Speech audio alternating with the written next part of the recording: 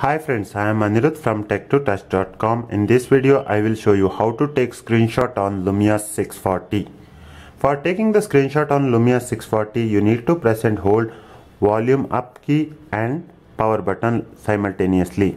You can take the screenshot on any page like this method. For example, I will take the screenshot on setting page. Let me go to the setting page. Now I need to press and hold volume up and power key like this simultaneously. The screenshot will be taken. The taken screenshot you can access through the folder photos. Here you will find the taken screenshots.